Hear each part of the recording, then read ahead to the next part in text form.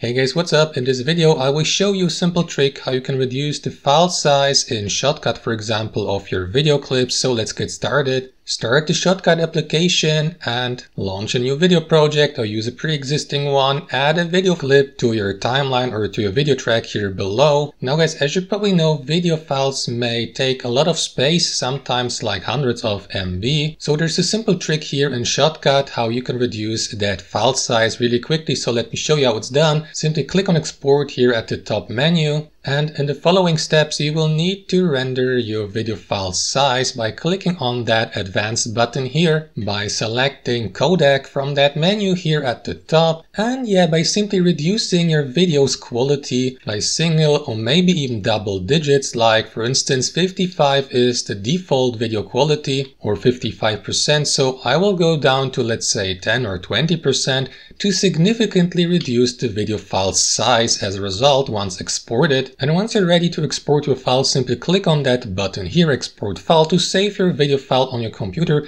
that time with a significantly lower file size. And that's basically it, guys. Thanks for watching and I'll see you next time.